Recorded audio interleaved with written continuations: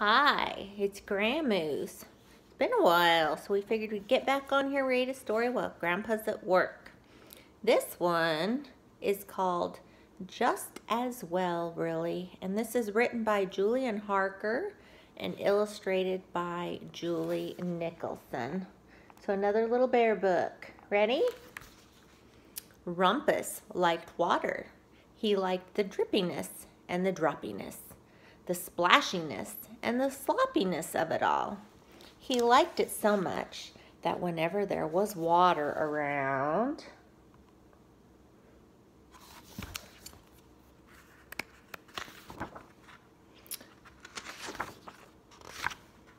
Rumpus somehow always managed to fall into it. "Oh, Rumpus," said Mama Bear.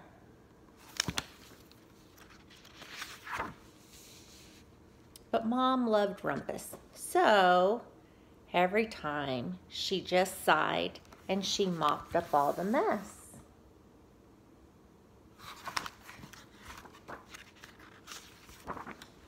Rumpus loved mud.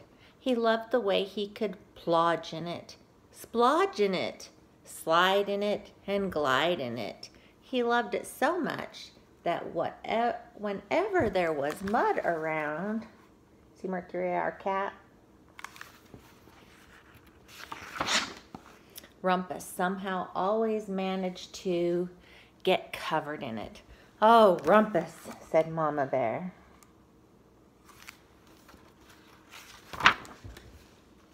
But Dad loved Rumpus, so every time he just sighed and he sponged off the splatters. Rumpus enjoyed paint. He liked to splatter and dash it, to spread and splash it.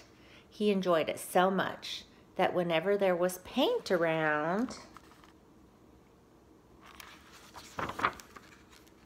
Rumpus somehow always managed to get it everywhere. Oh, Rumpus. But Rumpus's brother loved him so. Every time he just sighed and he cleaned himself up.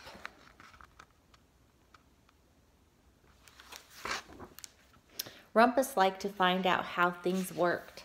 He loved the prodding and the probing, the wiggling and the jiggling, the unscrewing and the undoing. He loved it so much that whenever Rumpus was around, things didn't work for long. Oh, Rumpus. But Grandma loves Rumpus, so she just sighed and she cleared up the clutter. Rumpus loved his mom and dad, brother and grandma. Rumpus's mom, dad, brother, and grandma loved Rumpus just as well, really. The end. Hope you enjoyed our book today. Don't forget to clean your rooms. And remember, GramMoose loves you.